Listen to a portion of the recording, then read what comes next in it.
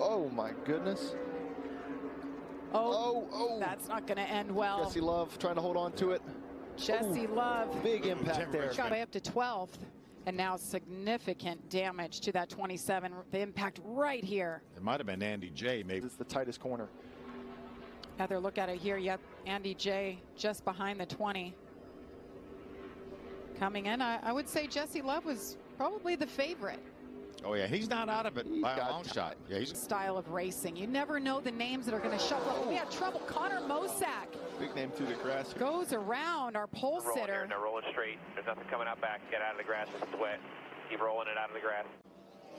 You heard him say it's wet. It rained here last night. That's great heads-up info by the spotter there too. Wet grass, being able to get in and out. yeah, keep it going. Really fortunate the valence on that car didn't get ripped off. There's the one. Sam Mayer's never won in the Xfinity Series. There goes the one to the outside of his teammate. Through the middle of the 21. Oh, my goodness. Mayer is turned. He's upside down. The caution is out. And now the question becomes, who was leading at the time of caution? Fashion. He's got his left sides right now below. Speedway race at Daytona.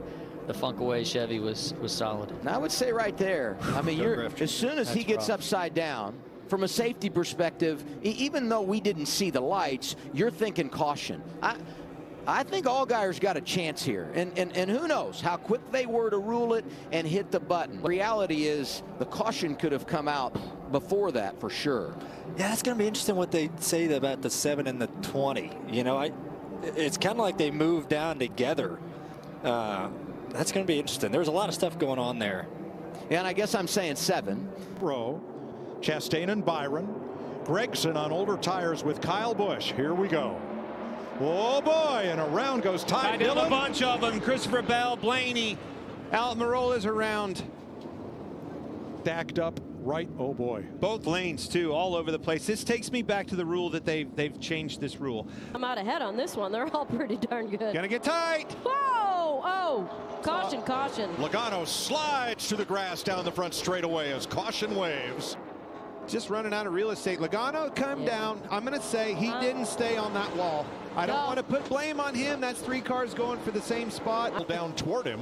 He did, but he has to do that. If you rim ride all the way around there, you get tight and put yourself in the wall. Man, so close for Stenhouse Jr. right there. Almost got into him. That would have ended both of their days.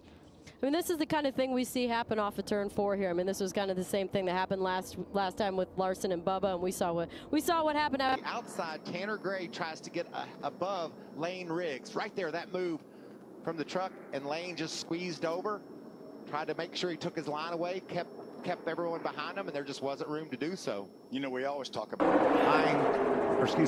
Lane Riggs just moved up, and there wasn't room there. At the time, Christian Eckes, it's nice and calm out front, but not so much back in the pack. Problems for the limits. Blue 51 outside lane, pushing the 8, and there goes Justin Allgaier. Teammates. Into the wall.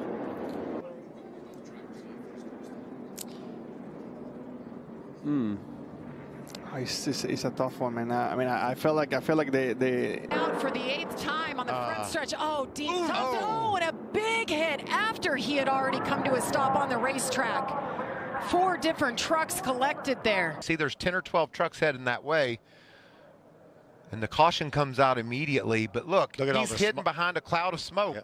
You can't see where you're going on the racetrack. And now there's a lot of smoke. Looks like Matt Mills is the first one that gets there. Looks like Trey Hutchins turned right to try to avoid the 5. See if we can get another view of it. There he is in the outside wall. He bounced off the wall into Ankrum pretty hard as well. You got to make a decision. Is he going to go low or is he going to go high? And everybody ahead of Mills went low, and he elected to do that as well, but the hole closed up. And when Matt hit him, it pushed him to the outside. That's why Trey Hutchins, the 14, wasn't able to get by. Look at this mess. You see 2 trucks go right through the grass, kick up all the grass right there. What a hit.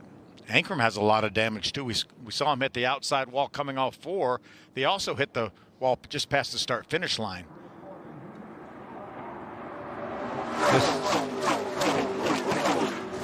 There's Ankrum hitting the wall again.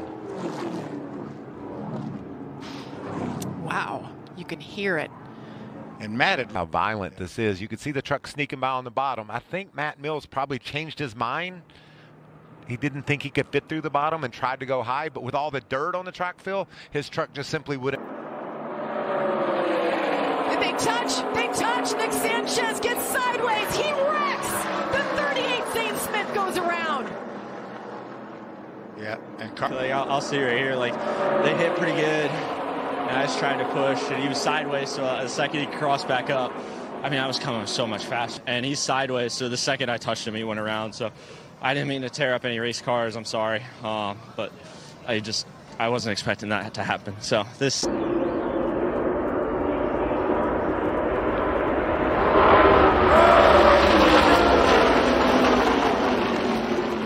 Race here. That's Suarez. Looked like Suarez out the front of I think Berry. that was, well, Chris Buescher. Man, big contact with Berry into Chad. Oh, big contact here in the back. 38 gets hit in the right rear. 35, Patrick Emmerling. Oh, big contact here in the back. 38 gets hit in the right. Let's see what happens. It happens, I think, towards the middle of the pack here on the top side, I believe. Oh, or in the middle. Oh, wow. 24 gets hooked into the 31, who comes up and gets into Anthony Alfredo. Round reminded me a little bit of last year's season opener at Daytona. On here, you should just go by Junior, and there's trouble again. 3 on the stage. My goodness. And a major hit for Dexter Stacy. Blaine Perkins with huge damage. He hit the end of the wall, Joey. Great when it kicks out like that. So we're going to see a spin from the middle, the 66. He's going to come down and hit the inside wall very, very hard. And this is where the wall kicks out right there. And that shot doesn't do justice. And look at this car. Barrel rolling down the backstretch. And that wasn't the half of it.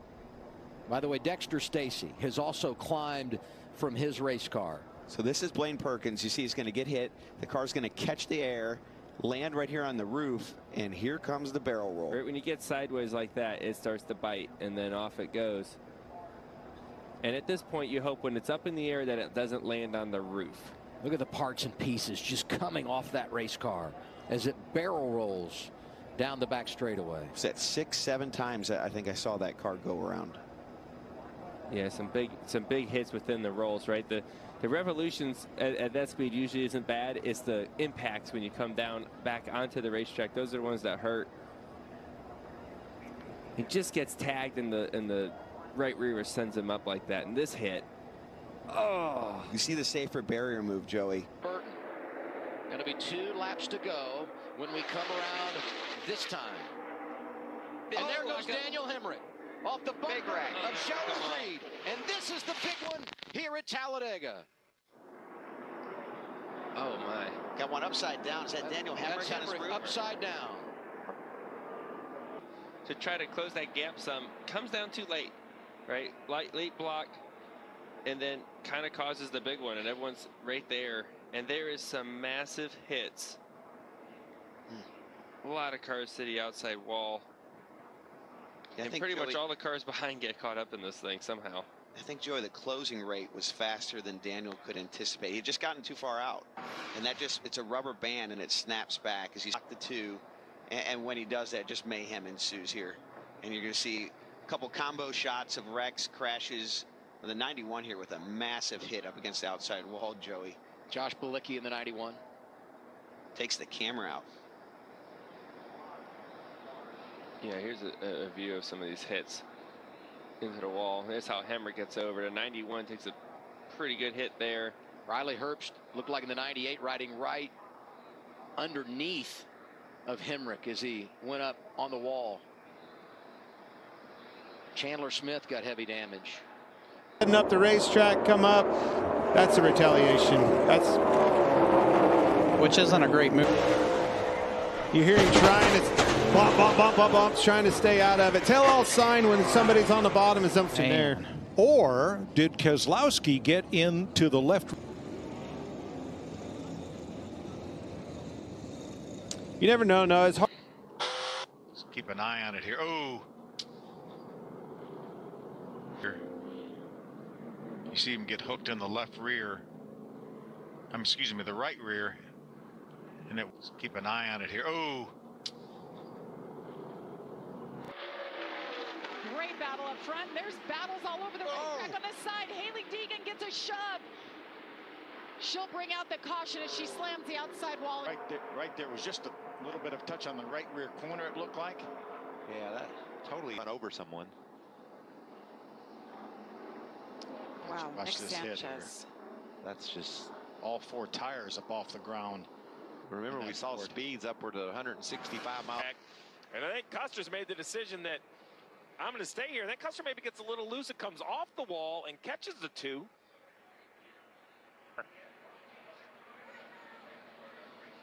Turns. You see he's heading down into the corner. You see the right front just dropped, and the car would not turn at that point. So certainly the right front's down right there. Now it's never going to turn. He thinks it might have broken a rotor. Well, he was just off pit road at lap 266. So that was big for Denny, and he'll have to go back and work. Oh, crash! Into the wall hard. And Austin Dillon for the second time. Into the 45 of Reddick. I'd like to get another look at that. It almost looked like Austin didn't know he was there, but right. That was just the first glance at it. Yeah, I think he's expecting maybe that Reddick's going to be lower on the racetrack. Yeah, that's 2 guys going for the same. Used to be teammates at RCR. 77, Sammy Smith. Yeah, 77 of Hocevar and the 18 of Sammy. Take another look at what happens. 19's loose, sideways in front of his teammates. And they're off the gas, like save it, trying to help him, but they're all packing up behind each other with nowhere to go. That's a car owner's worst nightmare right there. Yeah, got 3 of them.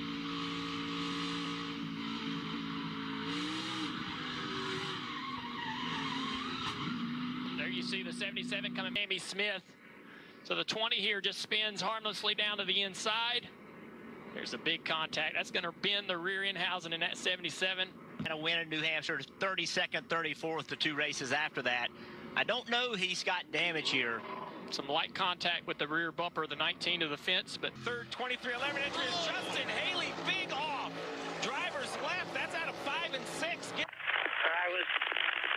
Side by side. That's a very narrow part of the racetrack through 5 and 6. Logano jumps the curbs and ends up getting contact with Haley. Pushes Haley out in the grass, and now Haley's just along for the ride. Watch as he hits these tire barriers. Those things are great when you hit them head on, but when you hit them sideways, it just pulls them apart from each other. We saw on the initial lap, Chase Elliott opting to not do that through that corner. Third caution of the day has come out. It's for Max McLaughlin here as we see so much damage to. Look up ahead, it just looks like either rear wheel lock up or wheel hop. You see some sort of an issue, either mechanical issue or just overdrove the entry, but pretty hard. Max making his Xfinity Series debut. That's turn 7. He had the momentum. Now he's got a little bit of help from Gray Galding behind him, and then we've got another issue. The 92's around. Screen right there. Oh, the 02 Perkins gets down the racetrack into the right rear of the 92. Pushing and shoving right here, and you know, cars aren't driving. When you get pushed like that, the cars don't drive straight. They're just banging into each other, and eventually they just run out of. Look at that right there.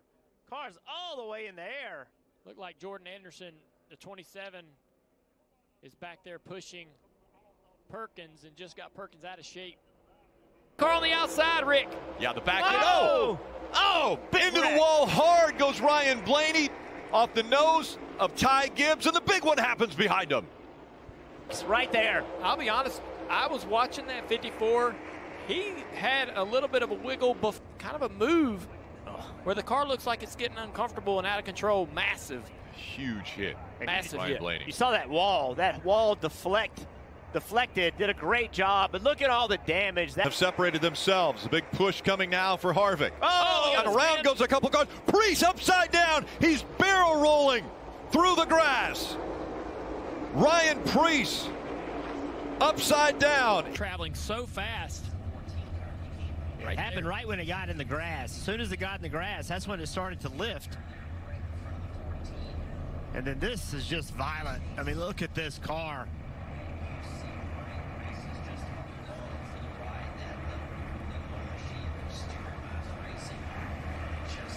That is just amazing that something that weighs over 3,500 pounds get in the air like that. It looks like a toy car flying through the air.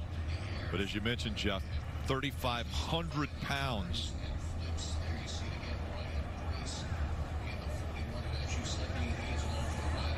Such a violent accident for Ryan Preece.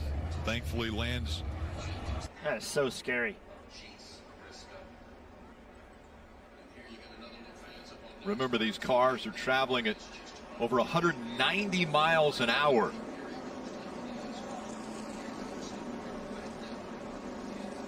We've seen barrel rolls, but when it climbs into the air, I mean, even right there, multiple flips. 10. Every 10 time flips. it leaves the ground.